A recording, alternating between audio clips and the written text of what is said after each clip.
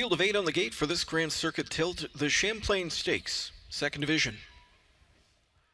They're off and trotting all over again with the sharpest speed, leading out down the center. Though Apprentice M is trotting out quickly now from McNair from the inside, Jordan Blue Chip will size up the pair of them from back in 3rd.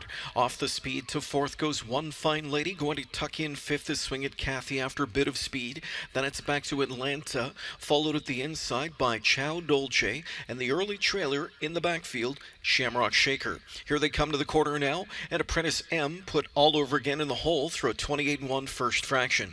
A gap of 2 to Jordan Blue Chip now from in 3rd. Waples just lost. Apprentice M popped to the outside, now goes inside as others scatter around that one. So on that early lead, Apprentice M clear by 2 lengths. McDonnell with the whip over the tail of Jordan Blue Chip, and that's her cue to march. And here she comes. Here outside is Jordan Blue Chip up after Apprentice M. Right there from 3rd, One Fine Lady. Then 4th inside to Swing It Kathy, gap of 2 Atlanta from in 5th. 6th inside, Chow Dolce, gap of 3 to Shamrock Shaker, half in 57-4. Trotting fillies of the freshman variety wheeling into the final turn, and they chase McDonnell and even money favorite Jordan Blue Chip. Apprentice M is right there second with 3/8 to go.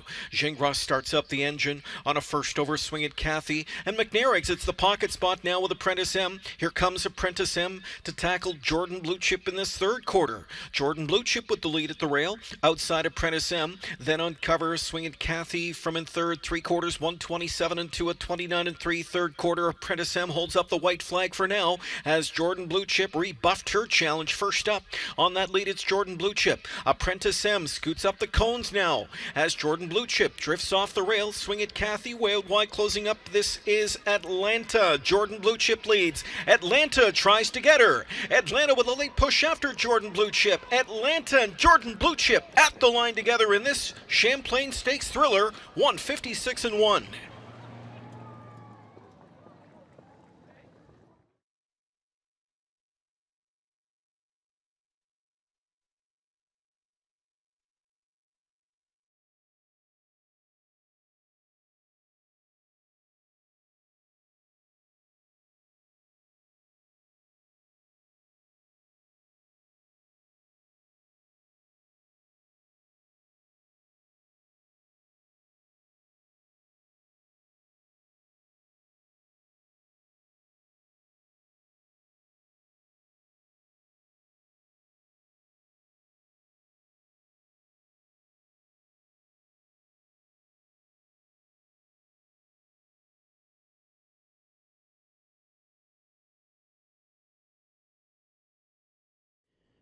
Deja vu all over again. Champlain number 2, same guy, same result, different horse. Atlanta. Rick, take us through the trip.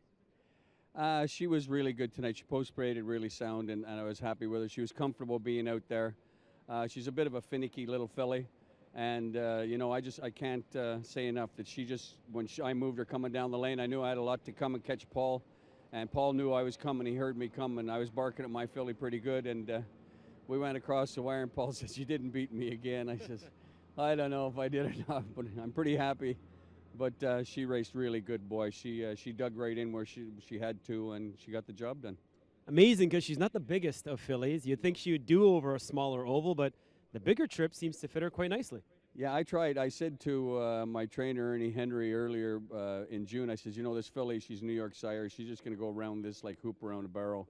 And she would get to the first turn, and she looked at it and said, no, I'm not going to do this. So she's kind of just let me know I want to be on a big track. So here we are, and she's doing her own thing.